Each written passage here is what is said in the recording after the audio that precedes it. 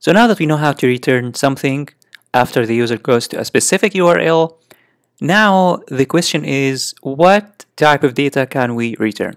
Well, we can pretty much return any type of data. So we can here, as we have seen earlier, we can return string.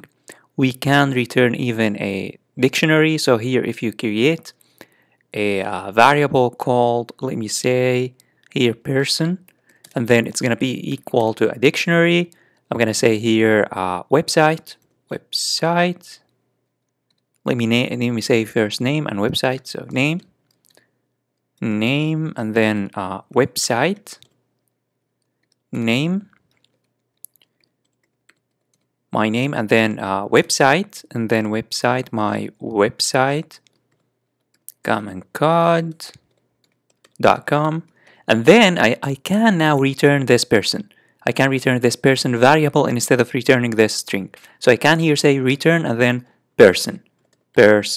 Now if you save and if you run your application one more time, I have already, as you have seen, I have already executed this file. If you haven't, you need to execute your file, and then it's gonna deploy your project on your local server. So let me head on over back to the browser and show you what's gonna happen. So now in the browser, if you refresh, guess what? What we have now is that we have a dictionary. So we have here a dictionary returned to us because I returned here a dictionary instead of a simple string. So you can return a string, you can return a dictionary, and most of all, you can return HTML, which is probably the most important thing in web applications, because you need to return a page that is well designed, and that can be obviously done by using HTML and CSS. So how can we return HTML page to the user? Well, to return an HTML, first of all, we need to do 3 steps. The first step is that we need to import what's called the render template. So first of all, you need to return this. You need to import this render template. And then instead of this person, I'm going to remove this person. We no longer need this person. Here we need to return, and then we need to use the render template. And then this render template takes 2 parameters. The first parameter is the template or the file, the HTML file that you want to return. So for example, let me return a file called index.html, but we don't have this HTML file yet. And it takes also another parameter, and it's optional. I'm going to talk about it later. But for now, we need to return we need to return the index.html. But we don't have that index.html file. So we need to create it. Where should we create this index.html?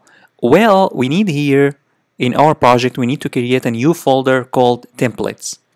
And this templates folder must be named templates. It must be named templates, and then hit enter. And then inside that template or templates folder, you need to create this index.html. So in this templates, I'm going to create a new file, and I'm going to name it index.html. And now we have this index.html, but it's empty.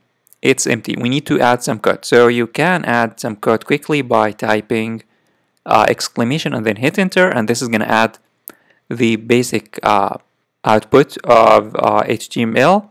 So here you can, just for testing, I'm going to add h1, and then I'm going to say this is Flask app. And let me now save everything, and let me head on over back to the browser and refresh and show you what's going to happen. So now if you refresh, guess what? We have HTML file returned to us. So we have this HTML file returned to us, and we now know how to return HTML page to the user.